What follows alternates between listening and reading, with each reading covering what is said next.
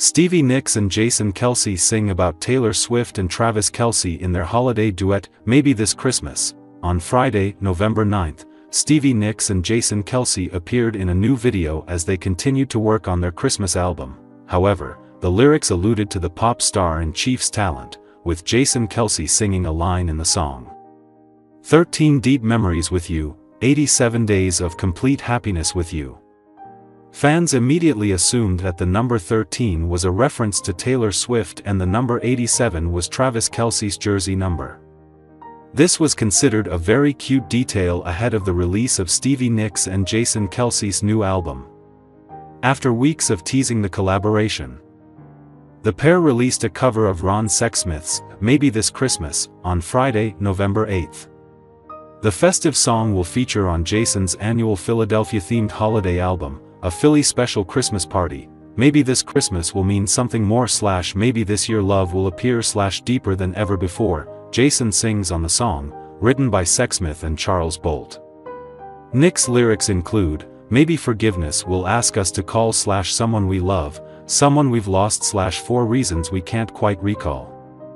Maybe there'll be an open door / maybe the star that shone before / will shine once more, the pair sing together. The song's release comes after Jason raved about working with the Fleetwood Mac icon while speaking on the October 30 episode of the New Heights with Jason and Travis Kelce podcast. You got to work with Stevie Nicks, Travis Kelce said, as Jason replied, yeah baby. The legendary Stevie Nicks came on and did a duet with me, which in itself is, pretty crazy to actually be on a track with Stevie Nicks.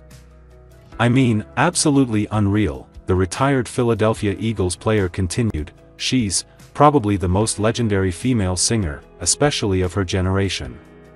And so, the fact that I'm singing with her, this legend, is pretty unreal, Jason added. The athlete also called Nicks one of the nicest people I've ever talked to with an absolutely beautiful personality. The New Heights podcast first teased a possible duet in an October 2 Instagram post, sharing a photo of Jason and Nick seemingly in a recording studio, the crossover we didn't know we needed, the caption read. Coming soon to a Christmas album near you. The collaboration between Jason and Nicks isn't a complete coincidence, as the Edge of 17 hitmaker's friendship with Taylor Swift, who's dating Travis, goes way back. Jason is set to release his third annual Christmas album, A Philly Special Christmas Party, with his former teammates Jordan Mailata and Lane Johnson on November 22, with all proceeds going to Philadelphia-based charities.